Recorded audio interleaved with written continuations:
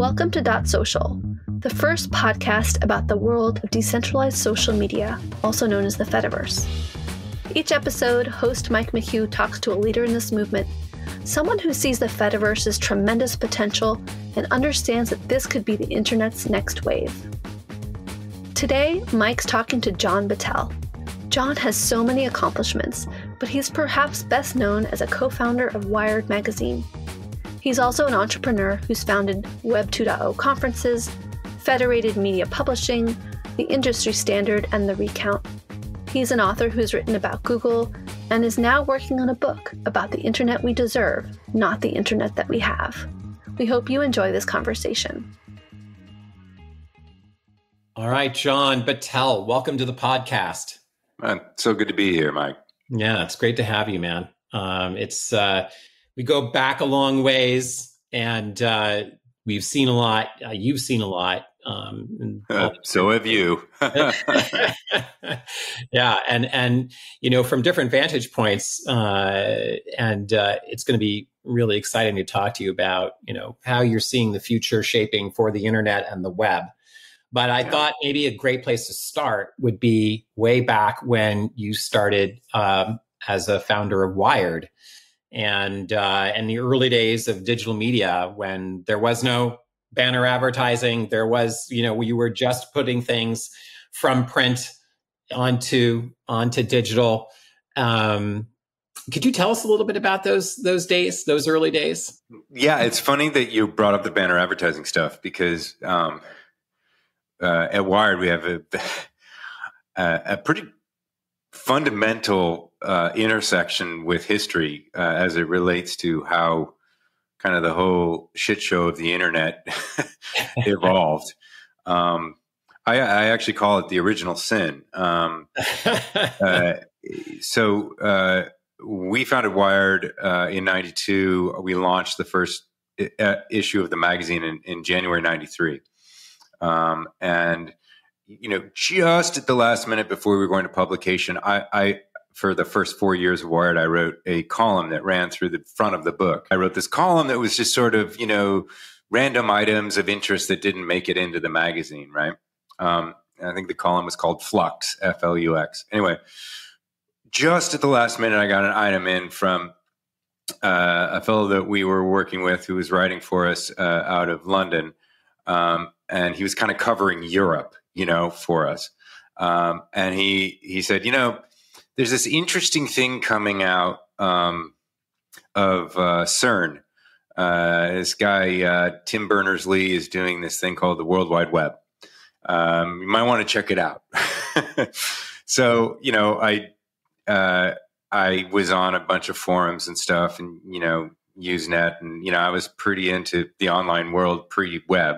So I did my best to figure out what was going on. I wasn't totally sure, but I put an item in the January magazine about it, which no one read because the column was tiny and sort of,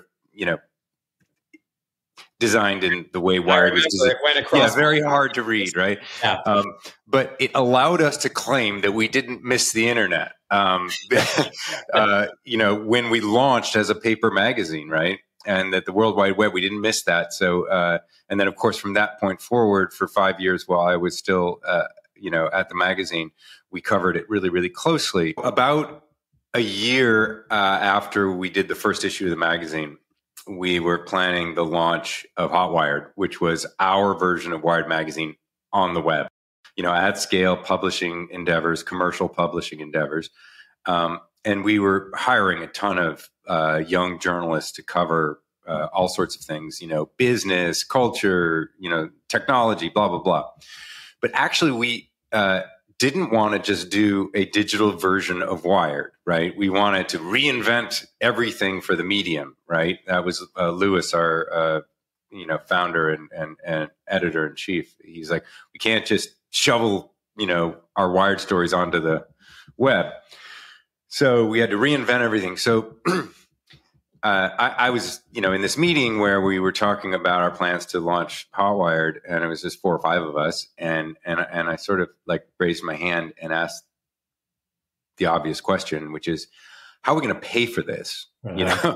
Like how are we going to And so that got, Kevin Kelly and myself and John Plunkett, who was the design director, and Lewis, we had this sort of, head scratching moment. It's like, well, for the magazine, of course, we have subscriptions, and we have advertising, but we certainly can't charge for anything on the internet because people are already very grumpy about the fact that they have to pay for their ISP, right? And right. It's kind of like, I'm already paying once for the internet. Don't make me pay again, right?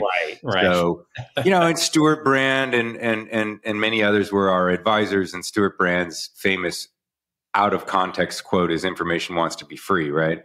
So we're like, we don't want to charge, and I'm like, well, that leaves advertising, and Lewis is like, but what do the ads look like? Because there was no display advertising, right?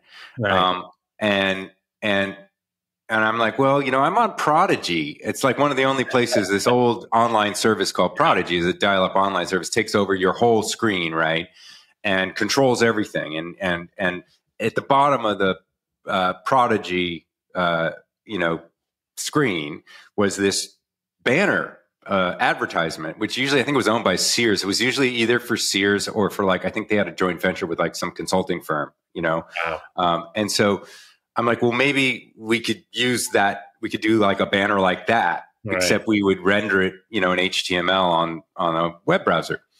And Lewis sort of gets this, spark in his eye. He's like, I know what we'll do. We'll put the banner up at the top, so when people are on our site, they can scroll it out of the way. which is that's the first time people ever said banner ads are worth nothing, right? And I said, well, that sounds great, Lewis. Let's do that. And so then he talked to the engineers over at Hotwired, right? And I said, and then we had another meeting or something, and I said, Lewis, there's one thing that's been bothering me about this whole idea of the banner ads, and this is when I get to the original sin. I said, I was a fresh graduate from the Graduate School of Journalism at UC Berkeley, and I had very highfalutin ideas about separation of church and state, right? And I said, I don't want the content from advertising in the same content management system as the content for editorial.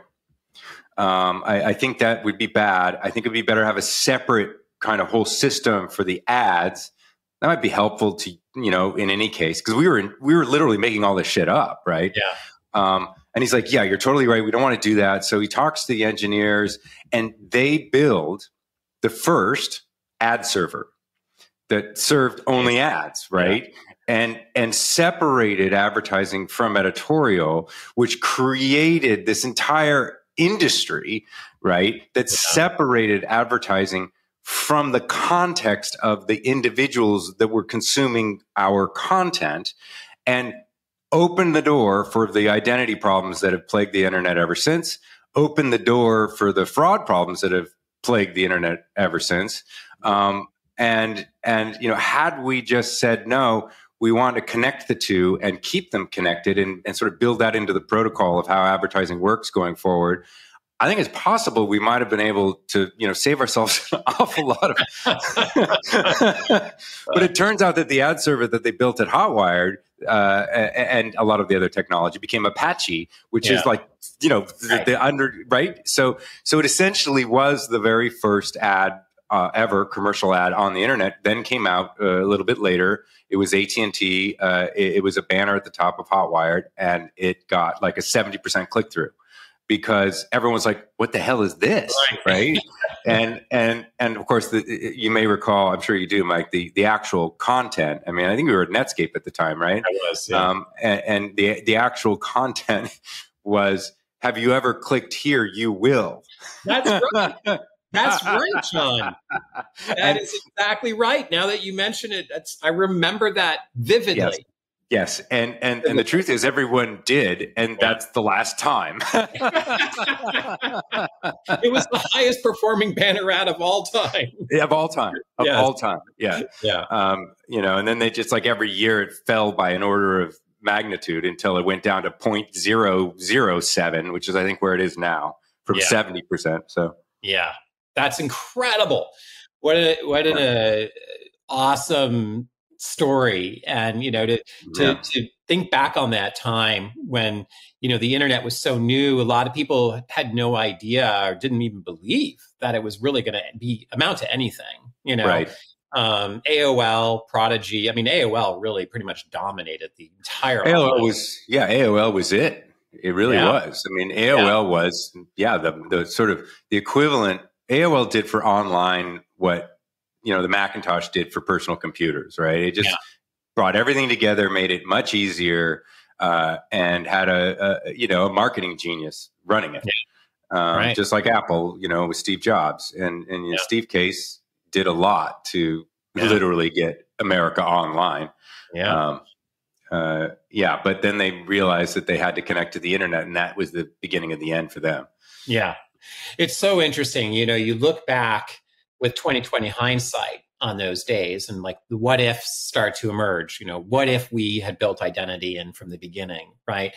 Another what if that I ask myself is what if if the web wasn't just links between web pages, but was also links to people. People were fundamentally part of the web. Right. What if, right? Had we done that then? And that is those kinds of fundamental problems. I do think, or the fact that those didn't exist have led to everything we've seen today, both the good and the bad. And a lot of bad, a lot of problematic, things. And so when you look back, now, and you've seen, of course, you've had a ringside seat through the entire evolution of the industry, right? As you've went on to build other companies, running the Web Summit conference, the building, and working with other entrepreneurs and creators and digital media, founders and so on. When you look at how all of this has progressed and you look at where we're at now, do you still feel hopeful that there is opportunity to make the internet work better the way, we learned the right lessons? And do you feel like the technology could happen such that we could make the internet be fundamentally better? Yeah. I mean, my short answer is yes. The longer answer, and a parallel kind of comes to mind, the political system of the United States, right? If you were to ask almost anybody right now who's engaged in the political system of the United States, and the last startup that I just exited covered national politics for digital media, for social media, actually. Recount. Super fun. Yeah. The political system of the United States, if you say, it's this experiment that we started, 225 years ago or whenever it was, are you optimistic about it? It's like, well, it's the worst we've got except for everything else. Right. And so, I'm optimistic about it, but man, what a mess. Right. Yeah. However, we are at this moment. And I think the last time you and I spoke, we agreed it's kind of this long moment, the sort of, 3 to 5 years. Mm-hmm. We might be in the middle of it. We might be in the first year of it, but we're in this moment where it seems like we're inflecting. I say that the internet grew up and got a brain, right? And right now it's in the process of sort of figuring out, the internet itself, what it means to be able to have a conversation with human beings. Mm-hmm. So, with technology can talk to human beings in a way that makes value for not only human beings, but the technology itself. It starts this recursive learning, loop with this ongoing. It's kind of like what Google did with text queries. You can start to imagine at scale people talking to the internet, and the internet just getting super smart, right? Mm-hmm. And everyone says that's generative AI, and I think that's probably what's going to stick is Gen AI, just kind of like blog stuck and other terrible words. But in any case, AI, we're at this moment where it seems like there's an incredible amount of opportunity, innovation, potential for innovation, and it's super exciting. So I get very optimistic when I think about the world as it could be given these new tools that are being built and this ecosystem that's starting to come together around that. But we have to get over the extraordinary inertia of the system we've built over the last 30 years, which is this unholy amalgam of steroidal capitalism and essentially oligarchic companies that have created a governance system based on their terms of service and user licensing agreements, which essentially ensure that the world that I can imagine happening because of the inflection we're in won't happen if we stick to the way things are currently being run, right?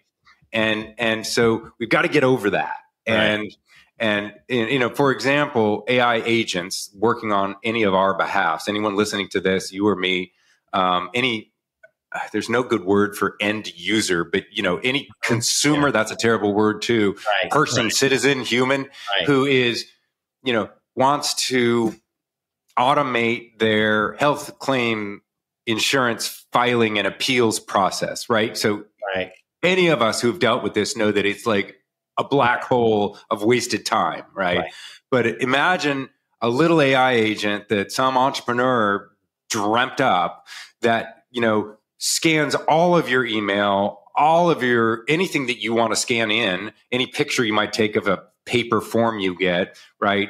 All of the policies of any health provider in the chain of trying to deal with all this bullshit, the insurance companies, the hospital you might have gone to, your doctors, whatever, and figures out how to navigate all that shit for you, right?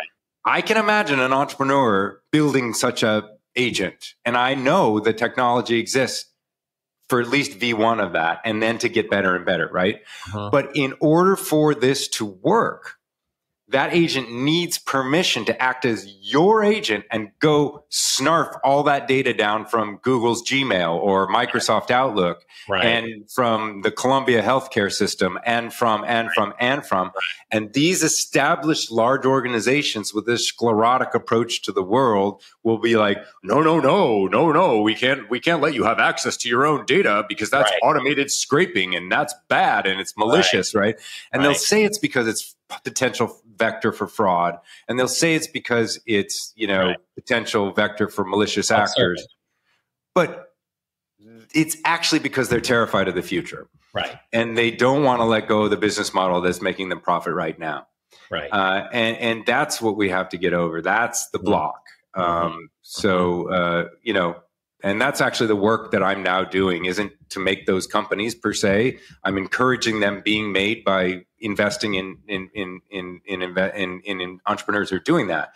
But I'm also really now focusing almost all my work on writing about this and trying to sort of, to the best I can, lay out a vision for how this could be, lay out an understanding of how we got to where we are so that we can get over this, you know, blockage that we have in our way to what I think could be, to try to put a bow on a very long answer to your very short question, an optimistic future for the internet.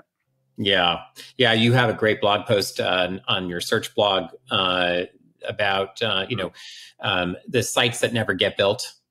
You know, why it's really hard now to build, you know, an experiment on the internet, and what are some of the things we could be doing to change that. And for the better. And, you know, one of the things that I'm particularly interested in hearing your thoughts on is how you see social media as part of that, you know, for people who are wanting to experiment with new approaches to social media that can be better, that can be, that can be built on, you know, some good, solid first principles.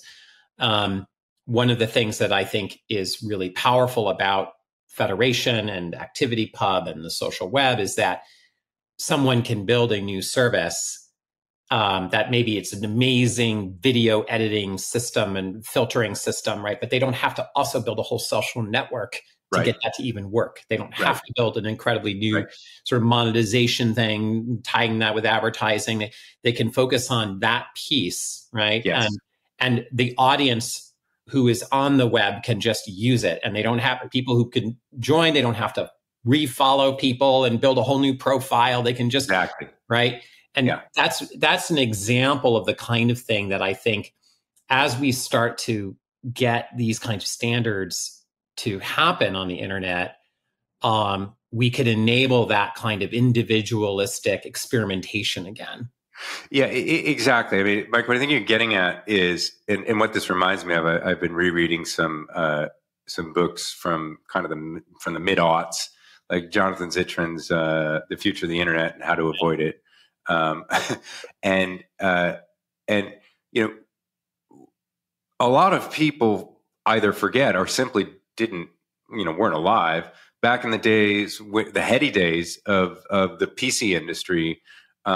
When the personal computer was a generative machine, right? You could make a photo filter app and sell it for $14, right? And in the early internet was a generative machine. You could make a website that you could upload photos to, and then it would do filters on it, right?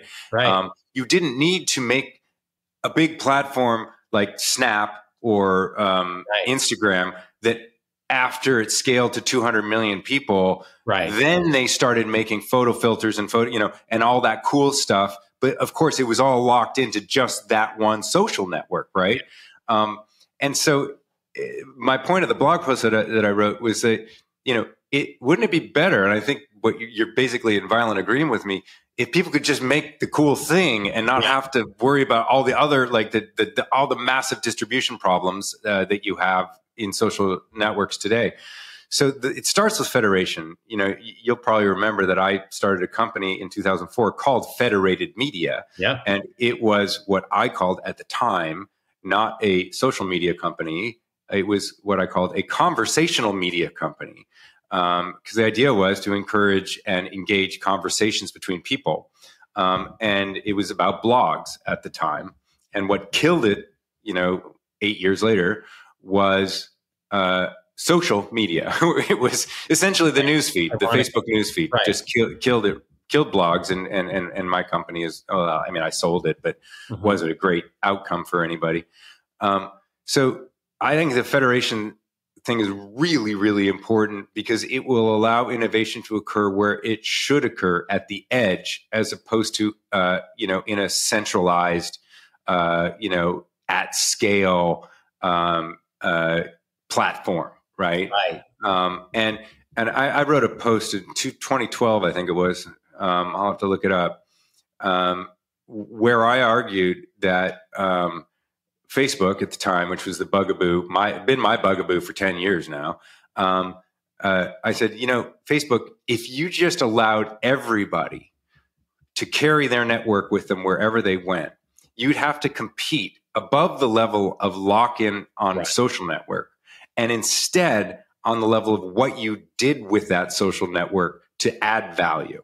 And if you unleashed that, but first of all, you'd be a much cooler place to work. Secondly, you have a lot of at-scale advantages to figure out what the next cool things would be, And thirdly, people would want to work with you, and you'd probably get a bunch of, new revenue from a developer line, kind of the way Microsoft made a bunch of revenue from developers and still does, and all the cloud platforms now do. It's why Salesforce and Snowflake and everyone else, is building and has built these at-scale platform businesses that are generative in nature. We need an at-scale generative consumer platform. And it used to be the internet. And it could again be the internet. And that's what I'm hoping we'll get to. Yeah, I think the point you're making around the sort of decentralization of innovation, right? That's what the internet is all about. It's about decentralizing everything to the edge, and decentralizing the innovation is such a powerful idea. And, I think Facebook, now with Meta, now with Threads, they are saying that they're going to let you take your network with you. They haven't actually done it yet, but But what's your take on all of that? Have you been on Threads? Are you looking at what's going on there? What's your take? I have. It's funny. I've been on Threads since the beginning. I've watched it, develop, and I've watched it in month by month, 4 months now, become, Twitter, 6 or 7 years ago, like maybe 8 or 9 years ago. Like it hasn't quite gotten to the point where, once you have a certain number of followers, you can tweet at some company's handle and they'll pay attention to you. I mean, I'll never forget the first time I got Comcast service call because I tweeted at Comcast, right? Wow. Yeah. It's not there yet. But what's happened in the last couple of weeks, and most importantly, with the awful, terrorist shit and response that's going on in Israel and on the Gaza in Gaza, is it's become more of a news platform, at least for me, because I guess I follow a lot of people in the journalism world. I don't miss Twitter at all. I left Twitter a year ago. As soon as Elon Musk bought it, I left. I left my account open and I just said, join me on Mastodon is actually where I went. But I have been watching Threads, and I'm very hopeful that they're going to do what you've done, what WordPress is doing, and some other organizations are doing, which is commit to federation. They've said they will. It's not in their interest to do that in the sort of myopic short-term version of what Meta's interests are, but in the long-term interests of what we've been discussing, I think it's very much in their interest.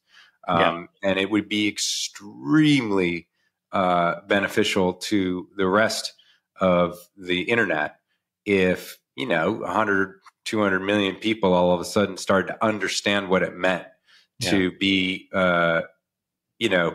social network independent. And to have those options as an entrepreneur to start to say, hey, I'm going to do this cool thing, bring your whole network, So, I imagine that back before where cell phones were a new thing, and you bought a new cell phone, you got a new, you switched to a different provider, you had to switch your phone number. Yeah, I had to switch your phone number. There, right? And the myopic view would be keep that lock in because we don't want our business to be impacted. But the long-term proper view, and this is of course what played out, is you set it up so that there's number portability, and now more people will come to your platform. People are going to be competing at higher levels about quality of service, et cetera. Right. And I think the same absolutely could hold true for Facebook. It would be a massive step forward for the social web if they follow through on their plans. And it does seem like they're going to do it. Yeah, I mean, they're not walking back from it, but it clearly has not made the top 5 of their, of what they're trying to build. Their current, punch list seems to not include doing that. And the longer they wait, I think that it's going to get, the more complicated it probably is going to be in terms of the scale. But hopefully they're sort of building the plumbing underneath to ensure that it's not that difficult to do. But we'll see. But the other thing about the evolution of the social web that you sort of pinged earlier, I want to just bring that up again, which I know you're very passionate about, is this idea of individual to individual, because I think it was presumptive in the early web that if you had a website, that was you. Right. And that's an assumption I made that was wrong. That I thought in 2001 to 2008 or so, that kind of everyone would have a website. Right. And, over time, as the tools got easier to use and, as WordPress started to dominate, I thought, well, everybody's just going to have their site. And then those sites will be able to connect to each other. And then more and more sophisticated stuff will start to be built that you can plug into that site that is essentially like your autonomous little module of identity that is managed through your site, right? And, of course, what happened, I should have realized, is a convenience one. And, Facebook's like, no, man, you want your identity, just come to this. We'll do all the hard shit. Just punch in a few, like your name, your birthday, we'll do the rest. Right. And I'm a little disappointed in myself for not realizing that like the harder way to go is usually not the way it goes at scale. And so, I think there's an opportunity with federation to get back to that, to have an identity independent of a site, even.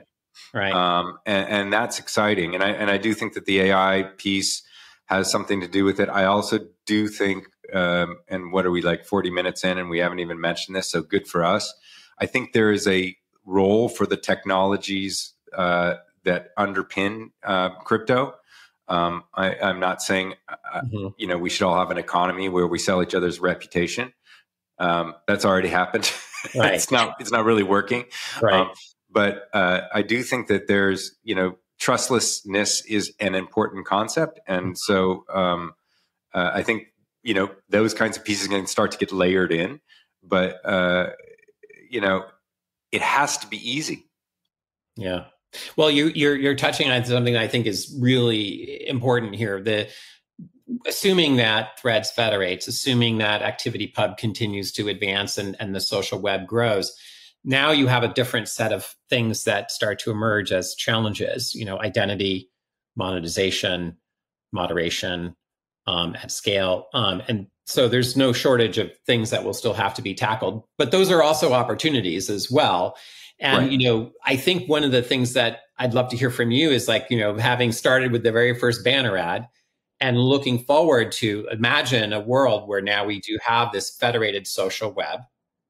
How do you see what would be, if you could paint the perfect picture, you wave a magic wand on how you would ideally like to see monetization work for a open social web, what would you do? Move the banner at the bottom? Yeah. It's a hard one. Wow. Well, if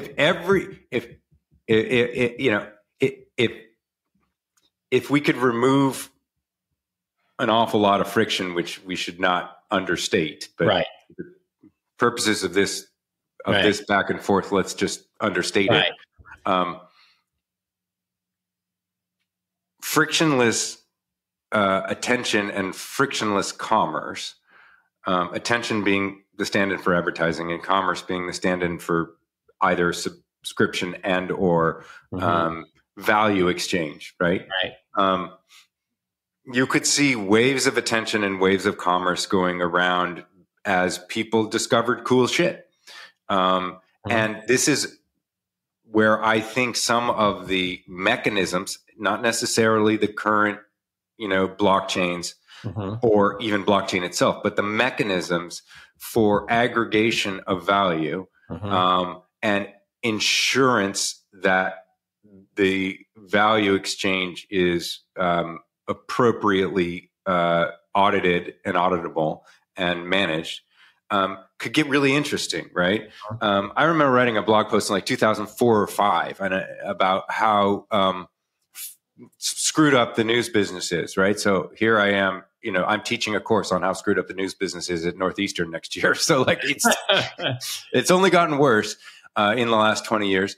But and saying, there's really only one way we can solve for the sort of disaggregation problem of news, which is, Google and others have blown apart the publication. And now instead of reading the New York Times and giving them $300 a year, I read 300 different sources every week. And I really don't remember which one they were, right? It's just like I get pointed around and, that's what we all have done and we still do in our social media feeds.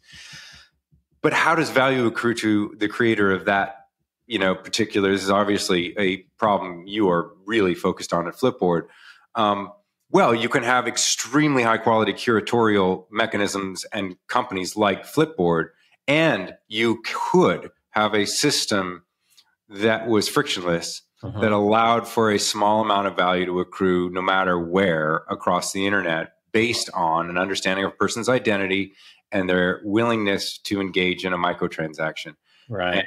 And back in 2004 or 5, when I wrote this blog post, I said the only place that could do this is Google. Because at that time, it was the central switching board of the entire internet, right?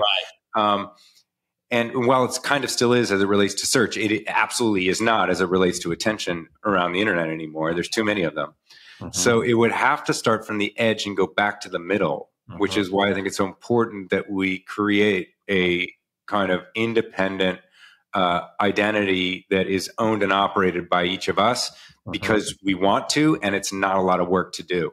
And if we can do that, the rest kind of follows. There'll be a lot of entrepreneurs trying to make systems that collect value and attention and distribute it, but they won't do it if the current roadblocks exist, right? But when you look past that, block to that vista of where it could be and what it might be like, you could see an amazing amount of innovation. And would there be an amazing amount of fraud and bullshit? Yes. But, that's the eternal problem and opportunity of open versus closed. And you just got to take it because the world out there is like, you got roads. I'm looking at a road right now out my window, and you could walk down it and get somewhere, and you could also get hit by a car. So sorry, man, that's life.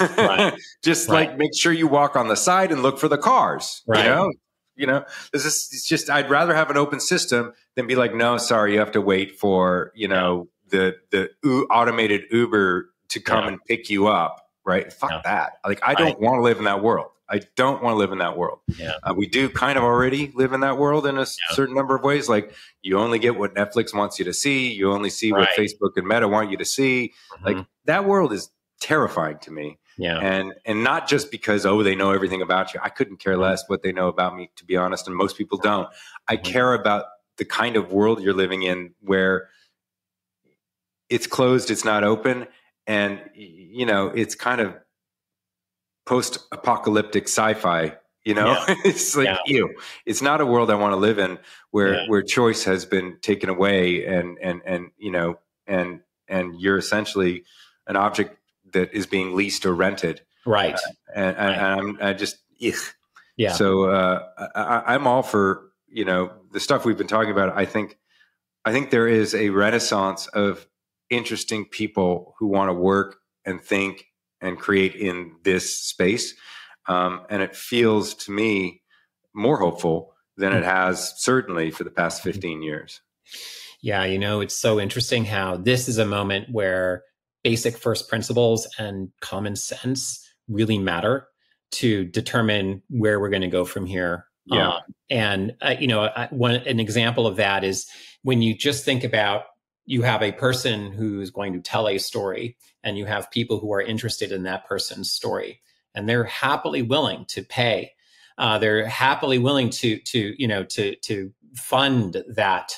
But the massive indirection and lack of a direct relationship between an audience member and a storyteller or a brand, for that matter, has created all of these middlemen, has created all of this sort of surveillance economy, because everything happens through these indirect players. And there hasn't been a way to just directly connect between a storyteller and an audience member, or a brand and a buyer of that product from that brand. And that's the thing that I think is, if we can figure that out. And by the way, build that into the equivalent of the sort of internet protocol, as opposed to monetize it as a corporation. Now, could corporations be first and fastest at taking advantage of that protocol? 100%. Go for it. But make it an open protocol. And I believed that, back in the early 2000s, that blogs were going to be that thing. And I was wrong, as we've discussed. Because you wanted to follow someone, just take their RSS, right? And then over time, that RSS is going to build out to something that includes but now we need to, you're absolutely right. Like right now, if I want to follow somebody, I've got to, maybe I see them on Flipboard, maybe I see them on Substack, maybe I follow them on 7 different social networks. It's a hot, holy mess. It is. And it's not, it's not sustainable, certainly from the point of view of people who are creative. And so, let's go build that. Yeah, that's right. Well, and your point about RSS, I think, is a great one. The RSS was just a one-way connection between a piece of client software, not a person, and a website, right? Right. ActivityPub, in a lot of ways, is like, you can almost think of it as like an evolution of RSS. It's two-way, and it's a connection between the person and the person publishing, right? That entity publishing. That is a very big deal. And that's the thing that has gotten me so excited. How you then translate that into a user experience that makes sense and is simple and to understand, and how you monetize and fund all that. There's a whole host of questions, but we've never had that technology before. It's never happened at scale, right? It was built, Evan Prodromo, who I've had on the podcast, and others helped create ActivityPub back in 2016. But, now with Mastodon, ironically enough, that what's happened with Elon and Twitter has basically created an opportunity where this technology is now being seriously considered and looked at. So I think it's a big opportunity. And then there's other pieces of it that are worth paying attention to. We just saw this week two warnings fired over the bow of two very large platform companies, Twitter and Facebook, from the EU, based on new legislation that just went into effect this year, the Digital Markets Act and the Digital Services Act. These are very important pieces of legislation because they create new market realities that allow for different kind of navigation of business models. Now, yes, only in the EU. However, it's a lot of people there, number one. Very, very big economy, number two. And number three, once people get used to the new things they can do in the EU, there will be all manner of pressure, subtle and not so subtle, to bring those capabilities to the United States and other markets. So I'm paying attention to that as well. Are you writing about this? This is a very confusing world, right? And obviously, it is. I wrote a piece about exactly what the EU's legislation last week, which my wife is kind of my first audience, right? And so I said, and she usually reads my piece and she's like, "Oh, I like that one," or that was good, but went too long, or whatever. This one, she said, "I stopped reading after the first paragraph. I can't read about legislation."